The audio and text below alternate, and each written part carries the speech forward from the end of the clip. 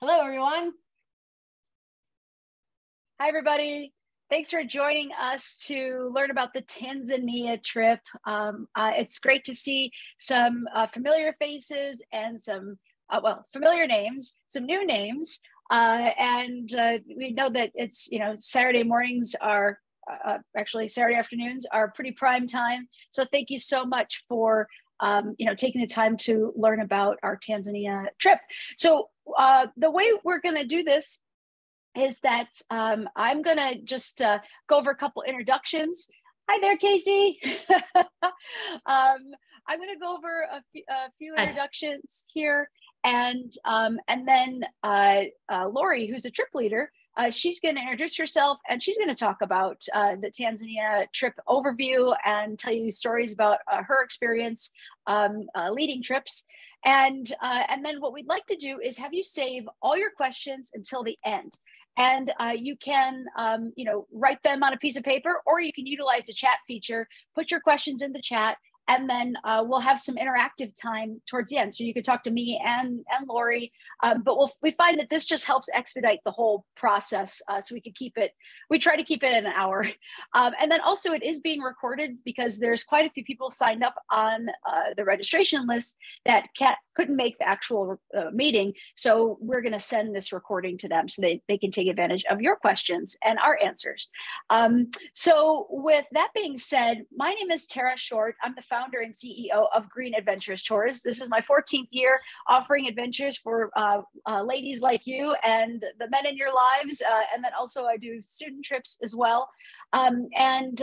We started leading Tanzania trips in 2019. Or was it 18? No, it's 2019 was the first trip. Sorry. No, it was 18, wasn't it? But all of a sudden I can't. 19. Sorry, all of a sudden I just 2020 screwed everything up because that I'm like, what year is it? So yes, 2019 was the year we had our first trips to Tanzania, and I went there in 2018 to scout as part of an extension to scout Uganda. I wanted to go to Africa because my heart was to go see. I wanted to see a dream was to see mountain gorillas. And when I was deciding to go to Uganda, I decided to look at a map and I saw that Tanzania was right next door. And I thought I should probably go to Tanzania and check this out too. And I remember thinking, what does Tanzania have that Uganda doesn't have? Because my experience in Uganda was amazing. So flying over to Tanzania, I thought, well, they don't have the apes, they don't have the primates. Little did I know, it's a completely different experience. And it is absolutely it's soulful. It feels like the quintessential safari experience. And I think the thing that really stood out to me most, in addition to the cultural experiences, was the very first time we got out onto the Serengeti and saw hundreds, maybe thousands of wildebeest and zebras all together migrating across these great plains. And I'm a kid of the 80s, and immediately what I thought of was the Never-Ending Story, where Bastian is riding on the Luck Dragon over Fantasia after Fantasia had come back to life again. And he said, it's like the nothing never happened. And that's what it feels like to be in the Serengeti to me. It just feels like everything before we screwed it all up. There's a balance of predator and prey, and you get to see so many animals in one line of sight. So the Serengeti is just one small part of that, and I'll let Lori talk about the different parks. But Tanzania definitely captured my heart. And I left there going, everybody needs to do this. Lori, do you want to do an introduction now, or do you want to go into the slides? I'm going to share the screen, go into the slides, okay, and let you continue for a little bit more. Yeah, great. So real quick, Green Adventures offers 13 destinations, and all of these destinations are because of women who have gone on our trips. I started leading women's trips in 2010. I started Green Adventures for high school science teachers and their students. And then in 2000, I did trips in 2009. Then in 2010, we had our first women's trip with a program called the Becoming an Outdoors Woman program. And they said, hey, Tara, would you run trips for our our ladies in Baja. And I said, I'd love to. So that first trip though, after that was over, the participants were like, where are we going next, Tara? And so I just started adding destinations based on the demand of those participants. And that's why we have all these places. And many of these places were just dream experiences of mine that I knew would resonate with the people that are in our community. And so today, we still work with science teachers and their students. We don't offer all the destinations to them, but we work with women's travel programs. And some of you may know we do co-ed trips. And so we do have a co-ed offering for the Tanzania trip. And that is, men and women that can participate in that. But Green Adventures is our mission is to help protect people, places, and ecosystems. And that came from this quote. I'm still an environmental educator, but when I was just an environmental educator, before I had a business, this quote inspired me. And it was by, he's a conservationist from Wisconsin, Aldo Leopold. And he said, we abuse land because we see it as a commodity belonging to us. When we see land as a community to which we all belong, it's then we'll begin to use it with love and respect. So I have taken that ethic, which is let's talk about that everything is connected and related. But the other aspect of it is that I want people to love a place. And because if we love and respect it, we'll protect it, right? So through Green Adventures, I do what's called Wow, Wonder, and World Citizenship. So many of our destinations, especially those who have the big animals and national parks that need to be protected, we use we like to wow people with an extraordinary animal encounter or an extraordinary place. We want to help them ask questions and inquire and develop that sense of curiosity. And then world citizenship. What can you do to protect this place no matter where on earth you live? And a lot of it comes down to just the choices we make every day in our own home states, in our own backyard. And we try to teach you about those things on our trips too. So with that being said, Lori's going to take over from here. But one of the things I do want to just ask again, since some of you just came in, if you could turn off your cameras, that helps lower the bandwidth so we don't have any hiccups with the technology. Also, remember to keep yourself muted. And then at the end of this presentation, you will have an opportunity to ask questions if we haven't covered everything. So Lori, take it away. All righty. Okay, I'm Lori Anderson, and I'm the trip leader on this Tanzania trip. Actually, Tanzania was my first trip with Green Adventures, and I traveled as a solo traveler. Didn't know a soul, hadn't met Tara, hadn't met anybody, and it was an unbelievable experience. Since then, I would say I'm slowly ticking off all the trips on our roster, but I probably should say I'm quickly ticking off all the trips on the roster. I think I have 3 more to go, and then I can say that I've done them all. And anyway, I have a passion, extreme passion for all kinds of travel, and an extreme passion for meeting new people and learning everybody's story. So here's where Tanzania is on the map, and the equator is right about where that arrow is. So we're right near the equator on this entire trip. And let's talk a little bit about what does it take to get there? Many, if not most of the major airlines here in the US can get to Tanzania. The connections are through usually Amsterdam or Brussels. The major airlines I've listed here are Delta, KLM, United, American, Brussels Airways. You may find other flights through Ethiopian Airlines, some of the African airlines. It'll take about 24 hours of travel. What I found, it's about a 7-8 hour flight from Chicago to Amsterdam, a little bit of a layover there, and then another 7 or 8 hour flight to Arusha. And then add in, just time that, getting to the airport, et cetera. And you've got about 24 hours total. Seems like a long time. It's worth it. Absolutely worth it. Looking up the cost today, it's running about $1,000, $1,300 round trip from the Chicago area. That doesn't include if you need, to pay extra for baggage, things like that, or if you wanted to upgrade to something better than the coach seat. All of the travel parameters are provided by Green Adventures. We keep you well informed of when to start booking your flights. We wait until we have critical mass for the trip, until we have our minimum that we need to run this trip. And the minimum for Tanzania is 8. When we also have a travel agent we can connect you with to help you make all of those airport arrangements.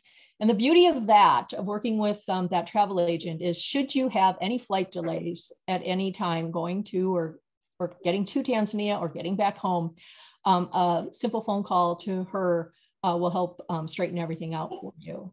We highly recommend that. Entry and exit requirements. You need a valid passport, a couple of blank pages in it. The tourist visa for Tanzania is currently $100. The application can be done completely online.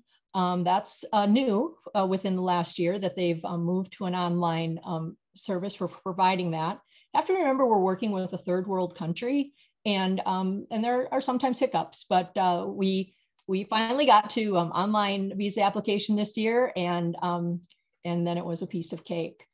At the moment, Green Adventures does not require vaccinations, and Tanzania does not require anything at the moment either, either getting there or returning. So obviously that could change, and we will keep you advised of any of those changes.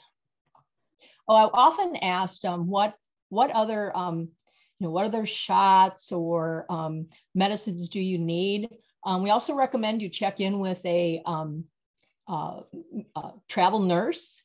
They have great information. They'll ask you exactly where you're going and can tell you what shots you may need to get up to date with. It's different for everybody depending upon your medical background. They will for sure want you to get a prescription for malaria, and depending upon which prescription you get, you start taking it a couple of days before you leave the US, take it throughout the duration of the trip, and take it for another week after you return. All right, moving on. What else? Okay, yeah, you may be traveling solo, but you will not be alone. From the get-go, I'm your first adventure buddy, and we work really hard to support you to get ready for your trip, a detailed packing list, entry requirements, highly recommend getting travel insurance. The local guides will be waiting for you at the airport when you arrive. It's easy to find them. They identify themselves. You'll see Green Adventures logos, and they are also with us 24/7 on the entire time. They also get us back to the airport when the trip is over. We have 24/7 on-site support with Tara and the team back in the US, and the travel agent as well. This also goes for any illness or accident might happen. You're not going to be left alone. We will get you the support in anything that you may need in that regard. This note here about arrange for necessary tests to return to the USA. Nothing required at the moment, but in the last couple of years of COVID, we arranged for the PCR test that was needed before you flew back to the US, so that nobody has to worry about how to accomplish any of that. We travel as a group, we do everything as a group. So here's the local team. This gentleman off here off to the left side of the screen is Baraza, and he owns Montangos Expeditions. And there's our other two guys, Corrado and Vitalis, and they're with us the entire time. They're trained naturalists. They know animal behavior like you would not believe. They can spot animals, birds, reptiles, you name it, at any time and at any, no matter how fast the vehicle is going. It's amazing the vision that these guys have. They're also very happy to talk about culture, the history of Tanzania. There's no question you can't ask. They are happy to share everything about Tanzania. This is an example of what a safari vehicle looks like. They're Land Cruisers, and the roof pops up for great unobstructed viewing. You can stop, or you can stand up and get a really free 360 view. The seats are such that everybody has a good seat. It fits 6 people in the back behind the driver. And you can see there's a 7th person sitting up next to the driver. If for whatever reason you decide you might want to sit there. I've taken advantage of like moving all around and sitting everywhere. There's no bad seat. Here's a picture of Sarah and the great view that she has of some giraffes. This is an example of what the luggage looks like as we're moving around. And you'll see the packing slip specifies duffels and no wheels. And this is super important because we are often staying at a lodge or a camp for only 1 or 2 nights. And then we're on the move and everything comes with us. And it all has to fit in this little area in the back of the Land Cruisers. During the day, none of this luggage is accessible to us. What we have will be with us in a day pack, water, you may carry a rain jacket, another layer of clothes, bug repellent, first aid kit, a toilet kit, things like that will be in your day pack. But this luggage that's in the back of the Land Cruiser, as we move from one location to the other, is not accessible during the day. So the no wheels thing and no hard-sided suitcase, super important so that everything can squish and fit back in here. This is a great example of like what type of clothing to wear. You'll notice the colors are muted, and what we call that is all forest friendly colors. We don't want to, or I should say we do want to blend in with the environment as much as possible. That's so we don't alarm any of the animals that are nearby. We want to blend in and be inconspicuous and be as much a part of their environment as possible. So forest-friendly colors. We want to avoid black or navy blue. Tsetse flies are attracted to those 2 colors. And we know in some of the areas of Tanzania, tsetse flies are more prevalent than others. We let people know the night before how to dress for the next day if it needs some change up in what we've been doing. Strongly recommend hiking boots. While this trip doesn't have a lot of long hikes or anything like that, you are going to be moving, like if we stop for lunch in the middle of the Serengeti, you're in the middle of the Serengeti and you want your ankles protected against whatever may be in the tall grass. You know, it could be safari ants, etc.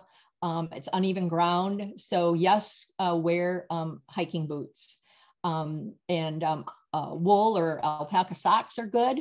And then this bottle off to the lower right is the bottle of permethrin. And you'll want to get that ahead of time and spray your clothing. That's also one more layer of defense against mosquitoes and bugs and tsetse flies and whatever else. Here's a slide of some optional things. Binoculars up here, strongly recommended that you have your own set of binoculars. You're going to use them every day. We recommend a strength of 8x42. It's great weight, great strength, but you definitely want your own binoculars. Moving down to the lower left, that's just an example of a carrying strap for your binoculars. I forget, what do you refer to as, Tara? The binocular bra? Something like that. Love that. But that gives you hands-free use of the binoculars. Up in the upper right-hand corner, you want to bring something more powerful than your phone, you're certainly welcome to. You don't need to. The phones these days take incredible pictures. I believe Tara will tell you that the pictures that are on the website are from her phone camera. The pictures that I have throughout this slide are a mix of off my phone and from an SLR camera.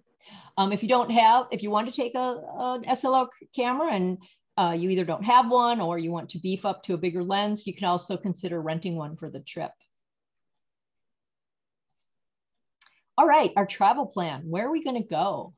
We're going to hit a number of Tanzania's national parks and the Ngorongoro Crater, Olduvai Gorge.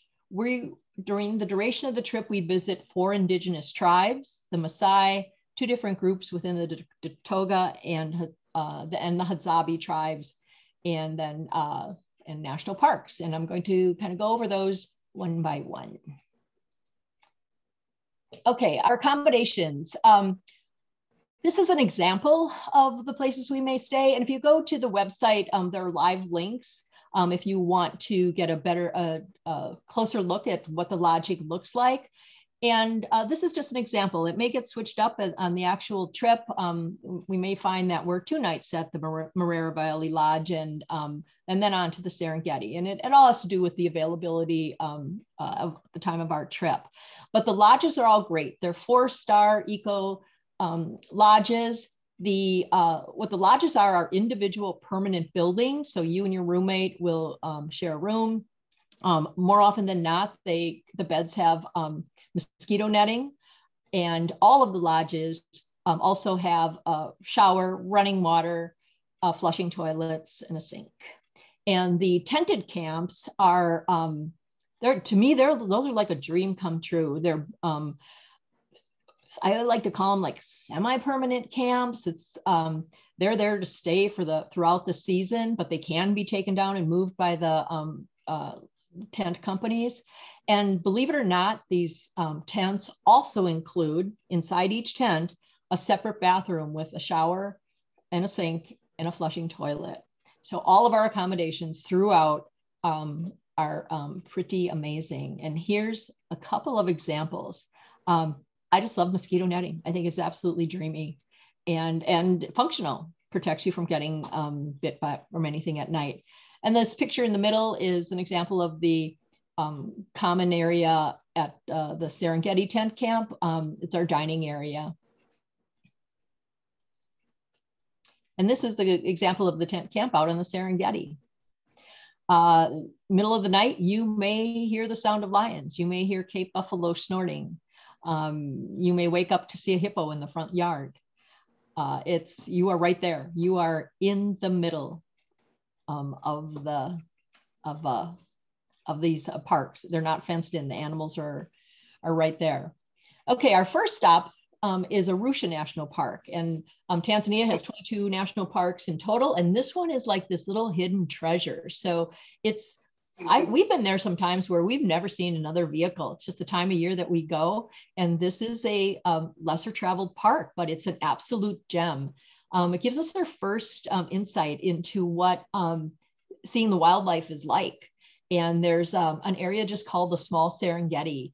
And that's where you start to see the animals, giraffes, Cape buffalo, zebras, warthogs, get an eye for looking for the monkeys up in the tree. Almost guaranteed we'll see the colobus monkeys. This year we saw blue monkeys, olive baboons, just amazing. And bird life in this park is super prolific. If you're a birder, have a keen eye out. So here's just a few examples of the things that we saw in Arusha. Huge area of flamingos, giraffes. The giraffes are all over. Great watching those. Collective nouns for giraffes. If they're standing still, it's a tower of giraffes. If they're on the move, it's a journey of giraffes. Here's a stork drying its wings. Okay, our next day is at the Ngorongoro crater. And the crater's amazing. It was formed millions and millions of years ago when a volcanic eruption collapsed and it left behind this huge caldera. And you enter the crater from up above on the rim, and then we slowly make our way down on this dirt road, zigzagging back and forth, down, down, down. When you're up on top of this crater and you look down, you're like, I don't see any animals. And they're like, yeah, there's like 30,000 animals down there. And it's super hard to believe because you're up so high, you can't see a single thing. And then pretty soon we get down there and in the bottom of the crater, and we start to see animals all over the place. Here's a pair of crowned cranes, beautiful bird of Tanzania. Everybody's anxious to see the big cats, but the smaller cats are just as fun to spot. In the upper left-hand corner is a caracal cat, and in the bottom right is a serval cat. And they are pretty amazing to spot and watch as they're hunting through the grassy areas. In this slide here, the lions in the crater have black manes, and that's unique to the lions that are in the crater. So always fun to find those guys.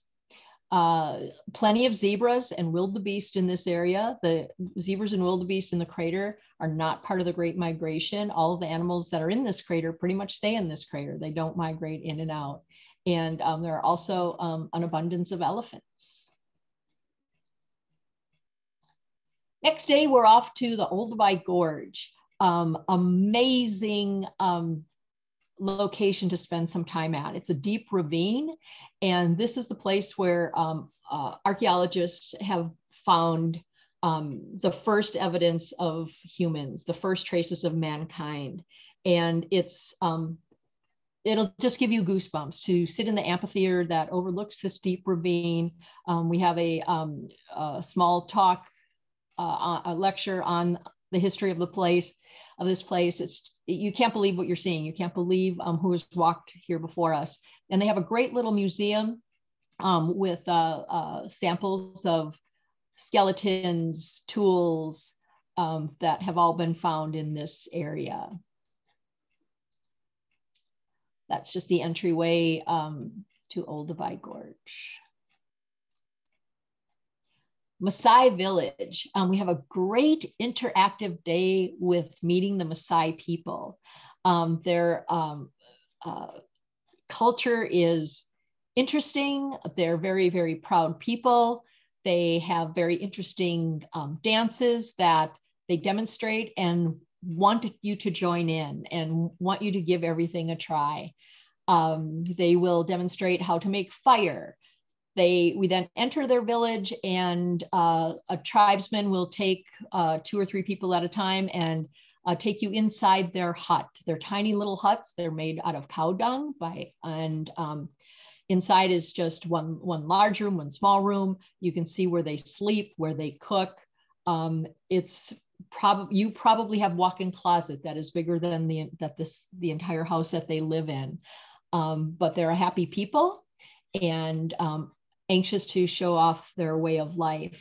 We also visit their schoolroom, and it's an absolute high point of this day to see the children demonstrate what they've learned. They're learning English, and they are happy to let you know they know their ABCs and how to count. They also have, within the village is also a small market of their handmade items. There's carvings, small bowls, a lot of beaded work. They do extensive bead work, and you can negotiate for something at their market. Here's a few images of the Maasai people. They're wear these plaid blankets draped over them. That's distinctive of the Maasai. Here's the children in their schoolroom, all ages in one schoolroom. And then here's a glimpse of some of the items that are available at their market. Prices are negotiable, which is kind of an interesting process all in its own. Next day, we're off to the Serengeti, and we spend 3 nights on the Serengeti. Serengeti is huge, and no trip to Africa is complete without spending time on the Serengeti. The highlight is the Great Migration of wildebeest and zebras. At some point during those 3 days, we try to catch up with that migration. It's a huge counterclockwise circle of wildebeest and zebra that are following the rains and following the fresh grass. And they travel hundreds and hundreds of miles across Tanzania, up through Kenya, in a large circle. And they just keep making this cycle over and over again along the way. They give birth along the way. It's dangerous. There are, lions and cheetahs and leopards following as well, or along the way. But it's unbelievable to witness this great migration. I have a little video coming up as well. You never know what you're going to see. Every day is different. And what I realized this year, what I love about the Serengeti is I remember growing up, and my parents had a cottage in central Wisconsin. And at the end of every day, we would go out and try to find deer. We would go out looking for deer. And you would, come around a corner, and who would be in the first one in the car to see deer out in the field? And we were only looking for deer, and I was thrilled. And I realized this is what I love about a game drive. It's like looking for deer on steroids. Like, who's the first one to see an elephant, or first one to see hyena or whatever? And every day on the Serengeti is different, completely different. It's important to watch, not just the fields and the roads in front of you, but to watch the skies for vultures. They're a good sign that there's activity on the ground, that there may have been a kill recently, and they're waiting for their turn for a bite to eat. The birds in Africa, unbelievable. I was not a birder until I went to Africa, and I just never knew about the size of birds that are out there and the different colors, and they're different than any birds that we have here in Wisconsin.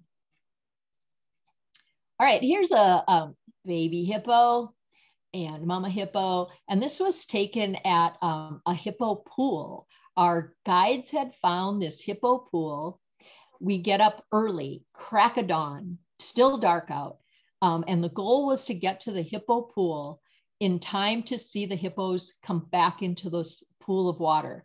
They spend their days in the water to help them cool off, but they leave at night, and then they graze out on the land at night. And so we stood there as the sun rose, and from 3 out of 4 directions around us, hippos were coming across the savanna and making their way into this water. There had to have been at least 150 by the time that we left, and of every age, and the noise, the sound, the smell, unbelievable experience. Here's a little close-up of a couple of juveniles. They're playing around, testing their dominance, not really hurting each other, but this was happening a lot at the hippo pool.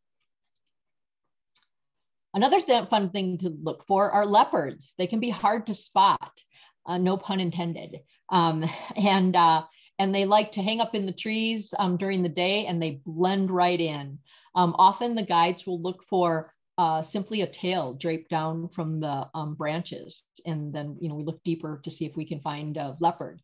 And we got lucky because this leopard was laying in the tree, but pretty soon she got up and she walked right past our vehicle. Like, unbelievably close encounter for a leopard. Another fun animal to see are cheetahs. And this gal, our guides estimate we came across her probably about 15 minutes after this kill took place. We did not see the kill happen. And I don't know if I do want to witness that, but I do like Tara's line of she wishes both sides could win, which is true. You want the gazelle to get away, and yet you need the cheetah and the cheetah's family to eat. So you want both sides to win, but circle of life, this is the real deal. So this cheetah, we watched her probably for an hour, and it's very, very, very, very fascinating. The cheetahs lose more often than they win. And even if they catch something and start their meal, there are all sorts of other animals that are waiting to take it away from the cheetahs. Lions will take stuff away from them. The leopards will take stuff away. Hyenas, jackals, vultures, they're all waiting to steal from the cheetahs. And again, the cheetahs lose their meal more often than not. This is another group of cheetahs. This is 3 cheetahs on one kill. And here's a couple of jackals. They were right close by, just waiting for their opportunity. And at any given time, watching these 3 cheetahs, one was sitting up like this guy on the right, keeping an eye out, like who's on the horizon, who's trying to take dinner away. It was absolutely fascinating to watch it all play out. Here's some zebras. You don't see this activity too often. Zebras are usually standing around, looking around, but these guys were really into a little bit of a tussle here, and a lot of activity going around. So I happened to catch one of them biting another. But we will see hundreds and hundreds of thousands of zebras, and I never get tired of seeing them. Here's a little example of a small bird that we see. This is a lilac-breasted roller, teeny little guy, smaller than our robins, and the colors are absolutely gorgeous. And they catch the sunlight. It's like watching a rainbow fly by, and just love these little beauties. Here's the king, right? And he's sitting up on a rocky ledge. If you've seen Lion King, it's like Pride Rock. You see these rocky outcroppings often in the Serengeti, and they're called kopjes. And we ride by one, and everybody's looking to see, is there a lion? Is there a lion? And sometimes they're hidden in the crack. Sometimes, the lioness and cubs will be kind of much more hidden than this guy. But this guy up on top, was a windy day, blowing his mane around, and he was happy to just catch a few rays of sunshine and soak up the sun. Here's a little video of the Great Migration, and I hope you can hear all the grunting that goes on. This is an absolute sea of wildebeest, hundreds of thousands. Let's give it a look.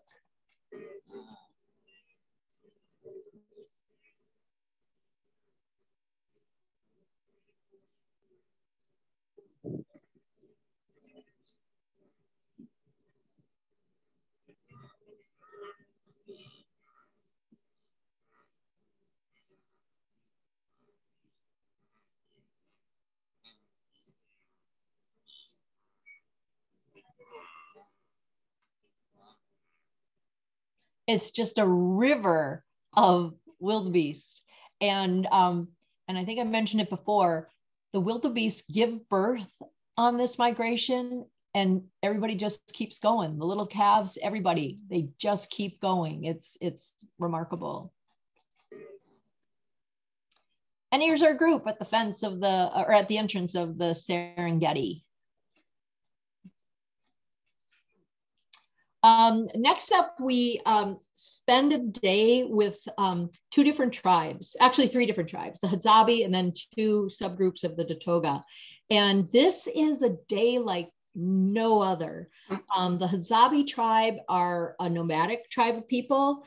They live off the land. It's like stepping back in time. They're totally off the grid.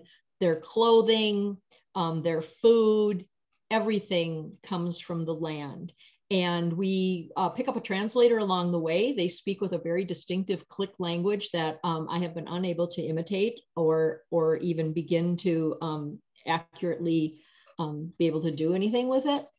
But the chief is very animated and jovial. He's proud of those people, likes to talk with us, wants to know our names, tries to teach us a few words. They teach us about the different bow and arrows that they use, whether they're hunting for birds or small mammals or baboons or big mammals. They take us on a hunt with them. This hike is probably like the biggest hike that we have on this trip. This trip is really riding around in the Land Cruisers, in and out of the Land Cruisers all day long. But on this day, we actually go on a little bit of a hike.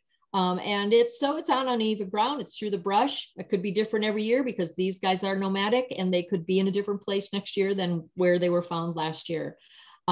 They will show us how they build fire. In the past, they've often showed us where they find honey and how they collect it, and they offer it up to us to have some fresh honey. We get a chance to try to use their bow and arrows and see if we can get anything lodged in a tree stump located a little ways away. And the women will show us what they look for in the vines and the shrubs in the area that they're in to know where to dig. And they dig for a root vegetable. It looks a lot like a rutabaga, and it's a huge staple in their diet. They're a very, very happy people. They show us some of their traditional dances, and they offer up the chance to join right in and dance with them. And you can't pass up that opportunity. If you get the chance, dance. Here's a few pictures of them. You can see that they are the different hides that they use for headwear or draped across their bodies. This is a young warrior. He had a hyena. This is him in the middle in the upper left-hand picture as well. And he's got this headdress that's made from a hyena skin. And on the bottom is we gathered with all of the women of their tribe. They also have a small market where you can purchase some things, a lot of beaded work, tiny dolls, things of that nature. They're a very, very, very happy people. If you notice on this young warrior, you can see a couple of scars on his cheek. It's their tradition that if a toddler cries just for attention and won't stop that habit, the mom will make a couple small cuts in the child's cheek. And when the child cries and the salty tears go into the wound, they stop crying. So it's a way to break them of the habit of crying. And it seems harsh, but it's part of their culture, and it has nothing to do with shame as they're adults of who may have these scars and who may not. It's simply part of their culture. The Datoga tribes, we visit two different subsets of the Datoga tribe, the metalworkers and the pastoralists. And the metalworkers gather up scrap metal in the villages around the area, every piece of scrap imaginable, and they have a way to melt it down using a very, very hot fire that they build with a bellows, and they have molds to shape it into a beginning form, and then they pound it out and cut it out, and they create various arrows that they will trade with the Hadzabe. The Hadzabe will trade meat for the arrows that they need to hunt the bigger animals. And they also make a lot of jewelry, a lot of different bracelets, and those bracelets are for sale. The pastoralists raise cows and corn, and their chief has many, many wives. We met both the original wife, the first wife, and the youngest wife. He has lost track of how many children, grandchildren, and great-grandchildren he has. If you ask him, he'll simply tell you, ask the women. They also like to demonstrate their way of life. You can take a turn at milking a cow or learning how to grind down the corn. Again, they're a happy, happy people. And it seems like everywhere we go, we get the opportunity to dance and join right in. Another feature with this group of people is the women often have tattoos on their faces. I have an example of what that looks like, and it's simply an emblem of beauty. Often conversation when we are together inside one of their huts is they're just as interested in seeing the tattoos that any of us may have, as well as explaining about their tattoos. And I just love that. I don't have any tattoos, but I love to see the surprise on their face when they see, someone has a tattoo on the back of their neck or on their ankle, and what it might represent. And they're as eager to learn about us as we are about them. All right, so this slide here is just an example of all of us wearing bracelets that we bought from the Datoga metalworkers. And the tribesman on the right is, you can see that he's creating a very, very sharp arrow. It has a whole row of barbs along the side of it. And the Hadzabe hunters use that for the larger animals that they kill, if they're out for any large eland or the larger antelope. I have to tell you the story of this young woman. She belongs to the metalworkers tribe. And actually the clothing that she has on right there is also the same as the women that are in the pastoral group. I mean, they're both part of this Datoga group. But this young woman, we have met every year that I've been to Tanzania. So I first met her in 2019. I saw her again in 2021. And then I was on 2 trips back to back leading this past year. And so I saw her every time. And so the first time that I saw her this year, I recognized her. I have pictures of her, so I've seen her picture over and over again. And and she came up to greet me, and then when she saw my face, I saw in her face that she recognized me from before. And her face just lit up. She gave me the biggest hug. And I'm not a crier, but I was pretty close to tears because her and I, we can't speak a word of each other's language. I could say hello in Swahili, but Swahili isn't her native tongue either. And but it doesn't matter. I consider her a friend. We've passed whatever boundaries that, you know, of language, doesn't matter. And in this picture, when we visited them on the last trip, she wasn't at the village, but word got to her. She was, you know, a couple blocks away, but word got to her that we were visiting. And as we pulled away in our safari vehicle, she came running across this field. We stopped, and I got out, and she just greeted me with the biggest hug, warmest hug ever. And so she's my friend. All I know is her name. Her name is Marikwa. And I look forward to seeing her again and again and again. That's the beauty of travel, the absolute joy of travel. Here's a great example of the beadwork in their clothing. It's gorgeous, it's detailed, unbelievably beautiful. And a good example of this tattoo that is very common among them. It's these circles on their faces, and it's simply an emblem of beauty. Not all of them are tattooed. It's a personal preference, but just a stunning example of an important part of their culture.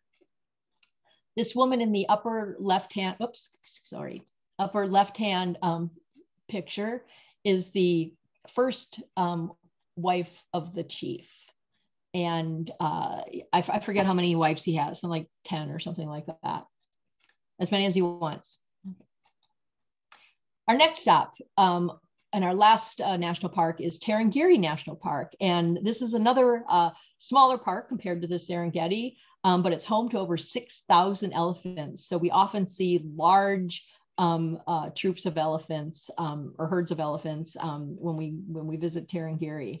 There are often a lot of termite mounds, and it's great finding those. And you look to see are any of the predatory animals on top of the termite mounds, the cheetahs, the lions, possibly a leopard. They like to sit on top of these mounds. It gives them a great vantage point to see a long distance, see if there's any lunch walking by. We spent some time at a water hole. It changes rapidly. We've been there when elephants arrive, and then pretty soon a couple lions are getting a little too close, and the water hole changes. Elephants walk away. So it's always fun to spend some time at a water hole. Tarangire is home to over 5,000 species of bird. If you're a bird enthusiast, this is where you want to be. So here's just a few pictures of Tarangire. Little lion, he was actually overlooking the water hole. And another angle from the water hole, a whole herd of zebras. And in another area, actually along the river, we found a huge family of elephants. And the elephants, they protect those babies to no end. If they end up walking too close to our land cruisers, they will put the babies into the middle and keep them away, keep them out of sight. Everybody works to protect and help the younger ones in their family unit. All right, what's in store for 2023? Here are the dates for the women's trip and co-ed trip. We can also provide a private custom trip, student trips. Just need to contact us if that's of interest to you. And our trip needs eight people to move forward. We flood you with information about the travel parameters and what you need. There's a Facebook interest group for Tanzania. And then once we have a group formed for the actual trip, there's also a private Facebook group for the participants on that particular trip. We trade a lot of question and answers in that as well. You'll get a pre-tour travel packet, and I hope to see you all in Tanzania. Yeah, here's where to go to sign up. Once again, early bird pricing. Early bird pricing is our incentive to reach that critical mass early. As soon as we reach it, people can start booking their air flights. And you can see the price goes up little by little as the time goes by. We make it easy, 3 equal installments. Before you know it, trip is paid for, and there you are standing in the middle of the Serengeti. That's all I have for you. If you have any questions, let's see, I'm not seeing. Oh yeah, we do have some questions in chat. Actually, it's just conversations so far between me and Robin about how I said how beautiful your story was, and she said, "I'm not crying, you're not crying." But if you want to unshare your screen, we can do gallery view again, and give people a chance to ask some questions. We got 2 people who are actually on the trip already signed up. Linda and Sandy are already signed up for the trip. Awesome. I think we just need 2 more to confirm. I haven't looked at the registration just yet, but so if anybody has any questions, feel free to ask them. So I don't know if you can hear me. I have a couple. This is Linda. So Chris and I were wondering, so how much cash do we have to bring? Because they don't take credit card, is that correct? And or do we get just US dollars? Or do we get their currency, which is what? Or how do you do that? Laura, do you want to answer that? Sure. Or do you want? Okay. Sure. I'll go, and if you I'll let you field most of these Q&As regarding the Okay. Sounds good.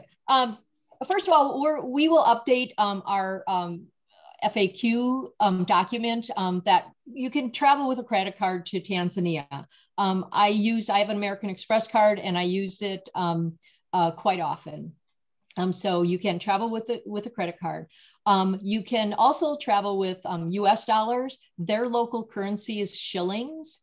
And do recommend that you convert some money into shillings, and you will want to use that either shillings or US dollars. You can use at any of these markets that are with the tribesmen. If you find anything of interest in their markets, those will want to be in cash. You won't be able to use a credit card there. But then, like, where would you use a credit card? Well, you may decide at any one of the lodges. They all have full bars, and maybe at night you want a glass of wine or a beer or whatever, and you can pay your bill there with either a credit card or cash. So what type of, is it only American Express they take, or do they? No, I happen to carry American Express, but they would take Visa or MasterCard as well. Okay. Yeah. Yep. And the other place where you can use a credit card is we also stop at a market towards the end of the trip. And I will get some pictures added to that, but we do stop at a marketplace. If anybody's interested in jewelry, Tanzanite is obviously super popular. Tanzania is the only place that you can get it. And we stop at some markets where we know the prices are fair and the quality is good for jewelry, any kind of souvenir imaginable. And those markets also take both credit cards or cash.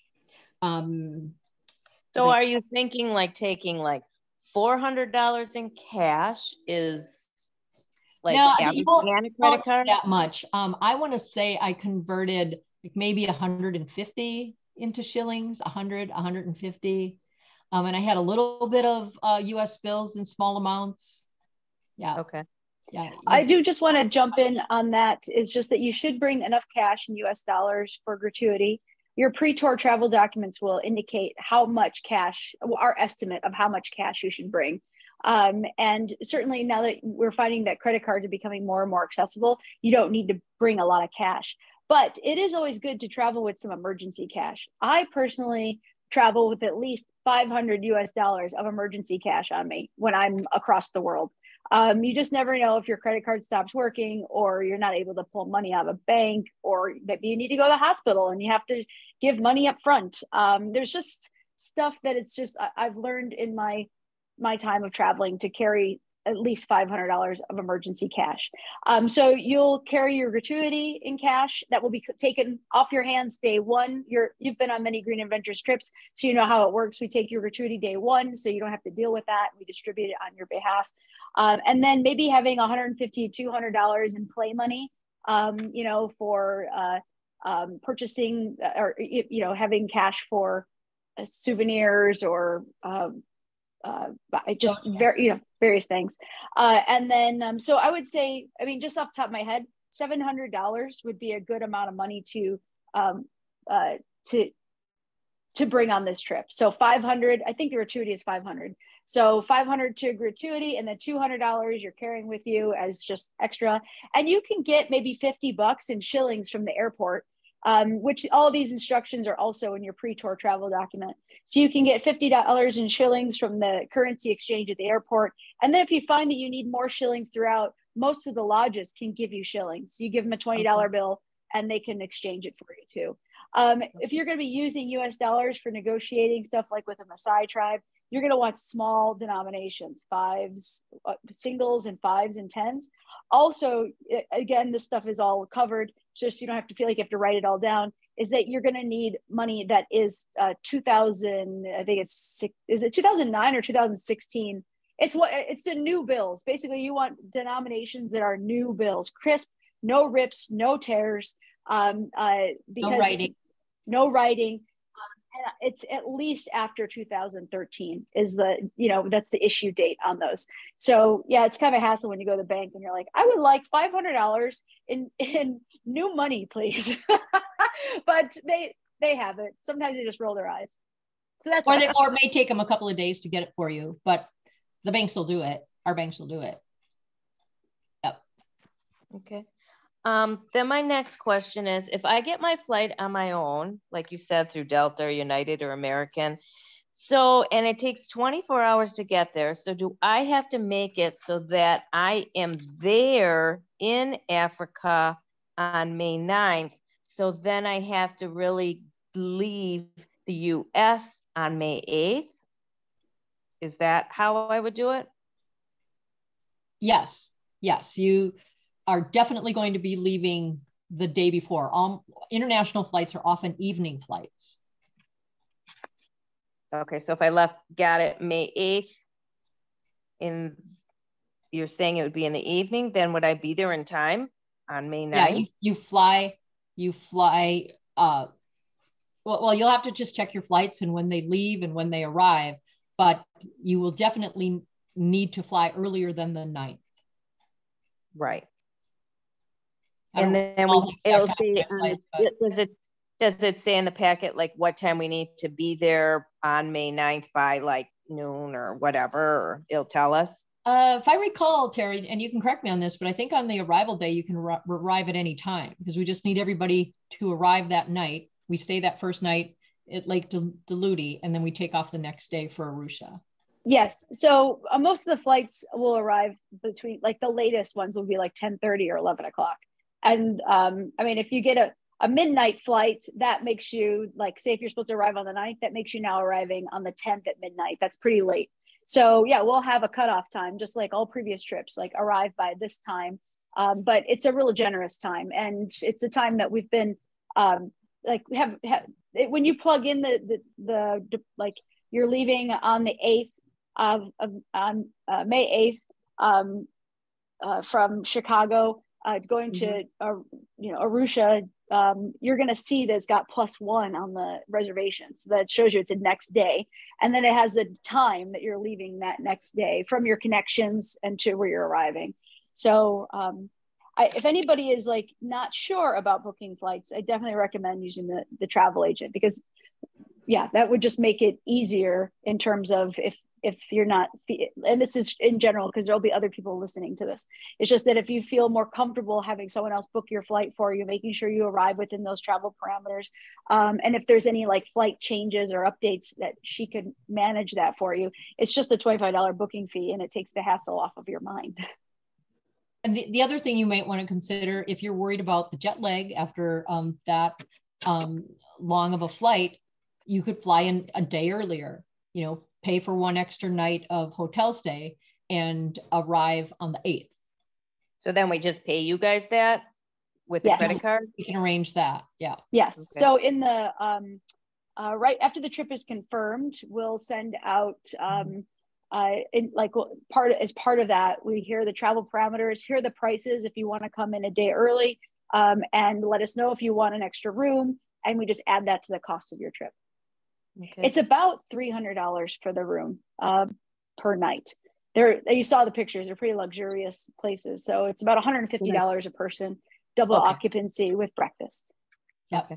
Yep. And I don't think beautiful, relaxing grounds, really. And it's all a matter of personal choice of how do you feel after flying, that long of a flight. Yeah, and I'm fine. So then I don't think I put when I signed up, or maybe I did, that I would like to room with Chris. So, and you probably know that. Well, I know that already. That work. Okay. I don't want to hog if anyone else has a question. I think I have a couple more though. Can you guys hear me? This is Sandy. Yes. Yeah, hey, Sandy. Hi, Sandy. Hi. I'm so excited about this. I'm just really thrilled beyond. But in traveling, I just don't want to do this by myself. So I thought, I can find my way to Chicago, and I'll talk to the travel agent about it. And at least traveling with someone else who's going to the same destination, that would be cool. Yeah. So, yeah. All right. Cool. So once we know where everybody is coming from, once the trip is confirmed, we let people know. We will assign roommates if possible. And then, because sometimes we'll confirm a trip with 8, but we can have up to 10 or 11. We can have 11 people. So, after that 8, unless you're traveling with somebody guaranteed, the roommates could be moved around. Sure. But the idea is though, we'll have a good idea of where people are coming from. And even though you may, let's just say you travel by yourself from Little Rock, right? You may have you should have a connection with one of these participants in some of these, either Brussels or Amsterdam. That's usually where people go through. So it's unlikely. We did have someone one year who was the only one who went through Brussels because everybody else went through Middle Eastern countries instead. But Amsterdam is such it's just a real easy airport to navigate. When you land in Arusha too, Kilimanjaro, it's a small airport. So it's not like you're landing in the Atlanta of Tanzania, right? It's a small airport and you're going to see our guys out there waiting for you. Immigration is super easy. You're going to have all your paperwork already. You're going to, you get your, you can't buy your visa until 3 months before your travel date. So you shouldn't even start attempting to buy that until 3 months before your departure date. And you do that online. And then you can, so then once you get within that 3 month range, then you start the process online, you submit some documents. I actually think the hardest part of this that a lot of people have trouble with is uploading their documents to that portal. It's African countries did not make it user friendly, but everybody gets there. Sometimes you need to enlist, I know this sounds horrible, but I do this myself. A younger person, whenever I find I have problem with my phone, I'm who's around me that's 10 years younger? Could you fix this? So I'm not ashamed at all. It just comes down to, it's not age, it's time and desire to figure it out. And so you just get somebody else to do it. Because the picture sizes have to be you can't just take a picture with your phone and upload a picture of your passport, because the phones are taking pictures that are so they're heavy, they're dense, and they have to be resized and made smaller and then uploaded. So that's the part that's kind of annoying. But certainly our goal is always so that we try to pair people up in transfer cities, especially if you're working with a travel agent. She knows who's traveling where. That'd be great. Yeah. But you should just let her know that you're interested in hopefully connecting with another traveler. Exactly. I did exactly that. Each time I went was okay, who also has the same layover in Amsterdam? Because chances are huge that when we all get to Amsterdam, we're going to be on the same flight going into Arusha. So it's just a matter then of communicating on the Facebook, group page, hey, I'll be wearing this, I'll be wearing that, I'm a short redhead, whatever. And it's kind of a good little scavenger hunt to everybody gets a shirt like this too. So I'll be part of the same prison camp. Of course. So I mean, it's funny though. Like I mean, like I was saying in my Uganda presentation a second ago that like when I wear this in Chicago, it feels wrong. But when I'm in Africa, I'm wearing the uniform. Like I match. Yeah, and you know, it makes it easy for anybody to spot each other in the airport, and then also for our people to pick you up at the airport too.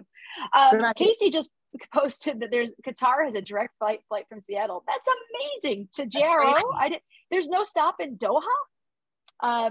But I love Qatar. I flew them with miles last year, and that's something else too. I mean, if you guys want to play around with this, I now fly business class only because of miles, and I find the credit cards to make it happen. Those really long haul flights, they're hard on my body. I had a blood clot in my a DVT in September of 2020, so I'm very aware of sitting for a long time. I know, so sitting for a long time, and I mean, I'm not a person who would pay $5,000 for a flight, but if you look around for different credit cards and bonus miles, you can get these, you know, your bonus miles just for signing up could give you a round trip business class ticket. So it's kind of, now that's the way I go. Play the game. Play the game. Yeah, play the game. Yeah, sure. But anyway, Doha is also a really, even though it's like you know, a Middle Eastern city, it's extremely modern. Dubai gets the same kind of a good rap, you know, in terms of a layover city. Like I said, more folks are actually Qatar flies direct to the Middle East. Okay, so Casey's just writing. So they fly to Doha, and then you transfer in Doha, and then go to JRO. I was just like, wow, they must have some real demand from Seattle to Arusha, Kilimanjaro. Yeah, and as it gets closer, we can talk more about flights. And you know, I really don't, even though we're just a few people away from confirming the flight, unless you're flying on miles, I would wait it out just a little bit. There's no sense in buying tickets right now because the airline schedules change so much. The ticket you get for cheap today could be canceled in 6 months. Yes. So it's not like the past where you secured your airline travel 9 months, a year in advance. Now you kind of wait it out for 4 months is usually a good time that I find to get a flight. And so we do want to reach critical mass before anybody. Yes, true. We want to reach critical mass, but even if we reach critical mass today, I'll send you out the travel parameters. But I think that it's still a little early to be booking flights. I see. Unless you are doing miles, because if you're doing miles, those seats go fast. You know, they don't have like 10 business class award seats in their 15 cabin seats, right? So they only may have 1 or 2, and that's the ones. But another thing about airline travel that's been kind of a plus with COVID is that they're super flexible now. So even though if they cancel a flight, they'll give you a refund. The problem with that is that you could find yourself in a situation where now you got to find a ticket that's like more expensive, right? But that's happening less, and I don't anticipate that happening for your trip. Especially we're not traveling during peak times. Summertime was a hard time this year because of lack of staff, and everyone has their excuse, right? But it was pretty hard on the travel industry, especially the airlines. But you're traveling on a shoulder season. The other thing is, but let's just say you do book a flight. So you find something you really love on the airline right now, and you're like, well, I don't have travel parameters, but I want it. You could, in theory, purchase that ticket as long as you don't mind if something changes or you want to like fluctuate, like modify your dates. Like say you decide you want to come in early, or you decide you don't want to come in early. They're not charging change fees, or if you want to cancel the flight altogether. You would get a credit to use on Delta or United for the future. So that's kind of one of the nice things about the airline. In the past, you would cancel it and they're like, sorry, sayonara, suckers. You know, they don't help you at all. Right. Yeah. But I don't recommend booking anything until I get critical mass. But the trip's not going to be canceled. We're doing great in terms of signups. And you have to keep in mind, we've only had it advertised 2 weeks or something. We've only been back from summer travel. So since the end of August. So I'm in the process of trying to get all that stuff advertised and promoted. So thank you very much for those of you who have signed up early. That's why we do the early bird, incentives, because, I know you have to wait, and I appreciate that. You're the reasons why the trip gets confirmed. It will happen. It will. I definitely will. Yeah. So Any others? My next question is, okay, so I know you said we need the medication for malaria. So that I get from my doctor. I'm seeing my doctor tomorrow. So then really is that where I'm getting that through my physician? It really depends on your doctor. Some doctors won't prescribe malaria medication. Some physicians will require you to go to a travel clinic. And there's companies like Passport Health or like Northwestern Medical here in Chicago has a travel clinic. So you have to go to a travel doctor, and the travel doctor will look at your itinerary and they'll make recommendations about what you need. Then they write your prescription. Okay. For example, for Tanzania, and again, I went to a travel clinic, and this has to do with my medical history. There's typhoid. Tara, I forget if it was a shot or if it was medicine, and it's good for like 5 years, but I forget actually how it was given. They checked to make sure I was up to date on all the hepatitis shots, and they checked for MMR, and it turned out like I needed an MMR booster. I'm like, really? What? Okay. But, I took care of all that. They may also recommend that you travel with a prescription for Cipro, which is like an antibiotic. And you'll definitely want to carry, whether you get a prescription or over the counter, you want to carry anti-diarrhea medicine. Will that happen? Maybe not, but I don't want to travel with that happening. And I definitely, in a third world country, I want to have that on me. Where you are not going to see a Walgreens on every corner. You are not going to see a Walgreens. No, you're barely see a pharmacy. Right. And we drink all bottled water. We don't use, in Africa, you don't use the tap to even rinse off your toothbrush. Everything, you use bottled water. So those are just other medicines that you want to keep in mind. But the real key is talk to your doctor, talk to a travel clinic, because you're going to need to do what you need to do according to your history and some people may have already traveled the world and have some of these boosters. Some people, this may be their first time leaving the continent. It'll be different. So where was the travel clinic that you went to, Lori? For me, there's a couple near me. I'm in Pewaukee, and there's I think there's one in Pewaukee. Okay. I went to. Yeah. So they're it's like until you need one, you don't even know these things exist. No, I'd never heard of that before. I know. So. They're very, very thorough. Very thorough. Well, I'm sure my doctor will tell me that tomorrow. Yeah. And then I'll figure out where to go and then do that sooner than later. Yeah, I would start looking into that. I don't know, Tara, like 6 weeks before, 8 weeks before. Well, the good news is you don't have to get a yellow fever vaccine. And so people who go to like Uganda who need a yellow fever vaccine, I would tell them to start doing it now, because there's a shortage. There's been a shortage for a really long time for yellow fever for some reason. For you, you'll get, I don't think you need to rush. You can, when you go to your doctor tomorrow, you can discuss it with your doctor about where do I go for a travel clinic? These are things I'm probably going to need. Talk about your other things that you want to address. And if there's any other like medications that you like, when you're traveling, if there's something that comes up that maybe you're familiar with that you need to have just in case, because there won't be the option to, go to a clinic in the middle of the Serengeti. So if there's just medications that you want to have extra of just in cases that you have that on you.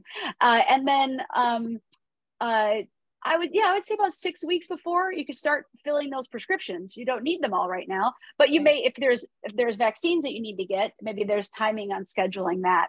Vaccines, the CDC has a whole list of vaccines. This is why we have to say, talk to your doctor, see what's right for you. I can tell you that I personally am up to date on pretty much everything, including the MMR. But it's funny. Well, I guess it's the MMR is like a measles, mumps, rubella. It's all of them. But I was just kind of, I think I might have needed one for mumps as my booster. But like doing that, is it the titer? Is that what that's called? Where you find out what you're immune to, how your immunity is. It's just there have been like measles outbreaks, I think, in Tanzania. So that's why they're saying you should get your booster. So that's why I did that. And I travel a lot. But I also know that like I'm up to date on the hepatitis that is, like you get foodborne, like you could get it from handling things. But I don't, I don't look for a local experience. I'm not sleeping around, like out I'm traveling. So I don't really focus on the other hepatitis. So those are the things that kind of like I talk to my doctor about. I always have malaria medication because malaria, it's with you for life. If you get malaria, it's good. You'll have flare-ups. It's not a fun thing to have. And we've got this, so many people in Africa don't even have access to this medication, and we do. But some people have allergic reactions to it. So talk to your doctor about that. We find that some people get nauseous from it. So it's better to take it at night for some people. If they're getting nauseous, they'll take it at night. So they sleep through it, so in the morning, they're not feeling poorly. So those are just some minor things, but. Okay, Tara, Casey has a question. What do the healthcare facilities look like? Distance, quality, if you want to break a leg, get a venomous snake bite, heart attack. It's dangerous. It is. You're in the middle of nowhere. Help can be significantly delayed. There is a medical clinic in the Serengeti. How fast we can get to it depends on a lot of factors. There's big rain, floods, which happens. Could take us a really long time. If it happens at 1 or 2 a.m., it's going to be very difficult. But they do have a clinic there, and they do have emergency air evacuation. There are hospitals in Arusha, but most likely, if something life-threatening came up, we would initiate your travel insurance. Start talking with they have teams that are dedicated to helping get people evacuated. They would start communicating with the physicians, and physicians would be talking with the care team with travel insurance to determine how to get you to the nearest hospital that can care for you. So I wish I had a better explanation, but the truth of the matter is it's a third world country, and we're not in the city. We're out in the middle of nowhere. We're out in the middle of nowhere for the greater part of this trip. Yeah. Like in every one of the parks. And at the time of year that we go, we're ahead of the busy season, which is good because we see very little traffic, and we've got these animals all to ourselves. Yeah. And Casey said, she'll get travel insurance. And I did have an incident it's funny, Lori, I didn't think we'd have to talk about this because Lori's like, maybe you should talk about what happened in Uganda. I was like, I don't think we need to talk about that. But, and it wasn't even in the wilderness. This person, she got off the plane and she was already sick she was sick, and she was throwing up, and she was bedridden for a few days. We took her to the hospital there. She ended up being in the hospital for the entire duration of the trip, basically for 10 days in the hospital. But what was very helpful was I was talking to, I think it was TravelX, both TravelX and Travel Guard. This is the reason why I like them, and it is a premium to use them, but they just have a whole office department that is answering the phone to help coordinate this. And so when it came down to like she's at the hospital, how do we get her home? And she didn't even know how to get home. Like, we could get her on a plane, the travel agent can move her flights, but she can't fly like this. Like, they were ready, just waiting for a doctor's order. They would have had booked her a flight. They would have got a travel nurse to fly with her. They had all the plans. So all I had to do was just make the call. And that was definitely worth it. And of course, she got reimbursed for everything she missed on the trip. She got all her medical care taken care of. She ended up getting out of the hospital like one day before, like, we went to go see the gorillas, but it's still kind of far away. So she decided she was just going to fly home. But again, it was all taken care of. Also, travel insurance, as of now, is covering people if you get COVID before a trip or during a trip. So let's just say you get COVID and you can't travel on your trip. It's being treated as another illness, or any other illness. And so you would be able to make a claim. We had a person on our Alaska trip get COVID, and she had to leave the trip, unfortunately.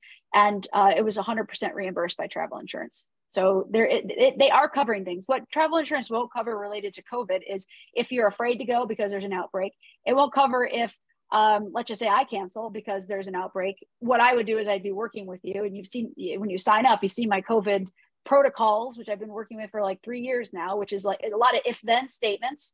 So, and But those are the things they wouldn't cover you for. But it definitely, if you got sick or had to quarantine, it would be covered.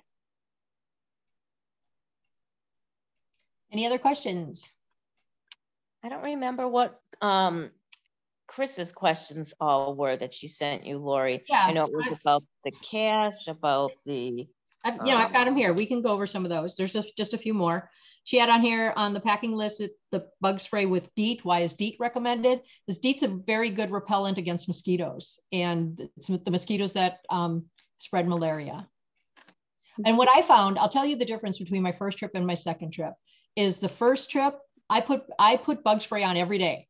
I was like, oh, I don't give it anything, whatever. And then I learned from Tara, carry the bug spray. Well, first of all, I sprayed my clothing with the permethrin, which is suggested. So did that before I even left. But then I carried bug spray with me in my backpack, and I only used it if we had a day where we were bothered by bugs. And surprisingly, that it wasn't every day and wasn't very often. So I used the DEET sparingly, but I do carry it. I carried a very strong strength of it. Yeah, I carry like a little bottle. I've never used the whole thing. Right. But man, if you need it, that's when you need it. Yeah. And it's rare. It really is rare. Like you could be sitting outside having a cocktail on the deck watching zebras or something. You're like, oh, those mosquitoes are biting my ankle. Here, I'm just gonna spray my ankle. Yep. But like, don't bring Skin So Soft. But these are like dinosaur type mosquitoes. They're not right. They're not gonna roll in it. Right. And as those of you who have traveled with Green Adventures before, is what we want is you to be prepared for what you may need. We want you to be prepared. And so that we definitely recommend the DEET. She asked, will the lodges have electric to charge phones and camera batteries? Yes.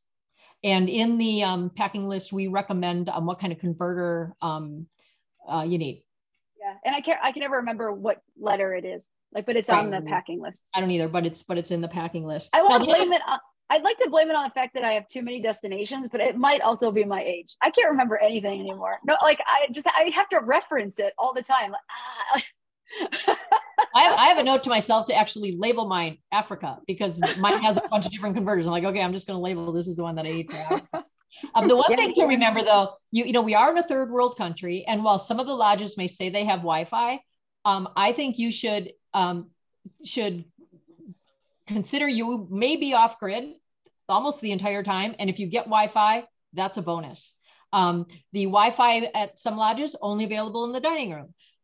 You may find the Wi-Fi is good until 7 o'clock at night. And then, oh, by the way, the electricity may go out completely. That's why we have on the packing list to carry a headlamp. It's usually, I've seen that happen, 7 o'clock, the electricity goes out and it's back on within like 5 or 10 minutes. So yeah, third world country, and that's actually part of the charm, right? I don't want to see a Walgreens on every corner, and you want the charm. And also, please don't bring like blow dryers, curling irons, because they will fry the circuits. If I recommend bringing a hat, a bandana, any of those things. Yeah, a buff. I forgot I was going to show this, because this is a buff and I love it. That should be on the list. Yeah. I've become a huge fan of buffs. Huge fan. It's really good early in the morning because it takes the draft off your neck. I've used it on a safari bad hair day, covered up my hair, or if it's windy or if it's dusty, you can, cover up these things. Like, best invention ever. Yeah. Carry a buff. I think we already covered her question about antibiotics. Talk to your doctor. And then her last question was interesting. Is a Go Girl necessary, or is just squatting okay? That's a personal preference. Yeah. Now, do you have to, I was gonna say, what's nice is there's not too many options. Like, only if you really, really, really need to go, do we need to stop and have you go outside the car. They make plenty of, there's actually lots of rest stops within the park. The park is well done. So there are bathrooms at the parks. So, yeah. And I want to remember, is it because I haven't been leading trips in Tanzania now since, well, I guess I was there in 2021, right? But it feels like eternity when you skip a year. But the bathrooms there are all pretty civilized, regular toilets with a couple that are porcelain holes, right? Actually, in all the times that I've been there was only one restroom that had the porcelain hole. The rest were flushing toilets. What you do want to have handy is carry toilet paper, because the supply of toilet paper may not be adequate, but you at least have a flushing toilet. And the guides are good at stopping at restaurants as often as possible. And like Tara says, they're scattered throughout the parks. Now, that's also like restrooms. I saw you said restaurants, but stopping at restrooms. Restrooms. Okay, yeah. No, not restaurants. Restrooms. No, I misspeak all the time, but I thought, probably because the vision of all these restaurants in the Serengeti, there's no emergency clinics, but there's restaurants. No, sorry about that. No, not restaurants, restrooms. And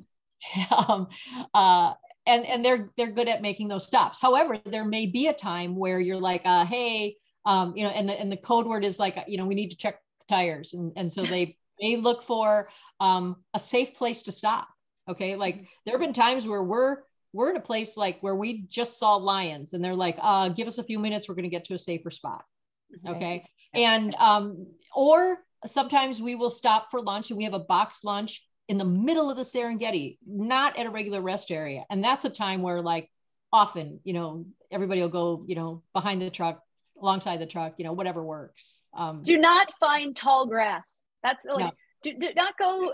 This is something we'll tell you on site, but if you don't go hide in tall grass to go to the bathroom, because that's where predators are. Like you want to, like, it'd be better just to go behind. Nobody's looking at you. They set up the cars so you can pee behind the trucks.